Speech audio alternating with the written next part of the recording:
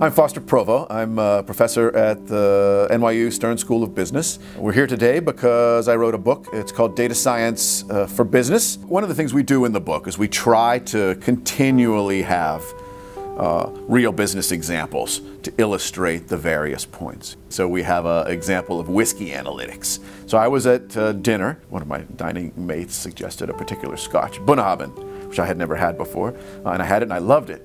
And so I went to the store to try to find a bottle of Bunnahabhain to take home a few days later, and I couldn't find Bunnahabhain. And then I said, well, what other scotch would be like Bunnahabhain? This is actually just a similarity search problem. And so we went and it turned out that some researchers had actually taken a Scotch tasting notes book and pulled out a lot of data on each of the scotch, and particularly data on what the scotches tasted like.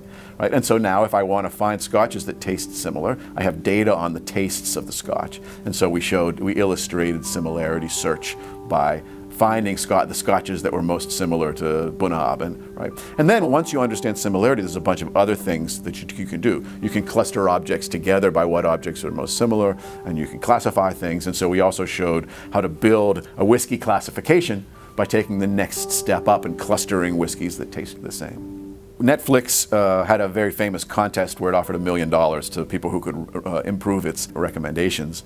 The idea of making recommendations, one of the most common ways is essentially to apply this same idea in whiskeys, but apply it to customers. So if I liked a particular set of movies, well, why don't you find people who are similar to me, and similar to me specifically with respect to my taste in movies.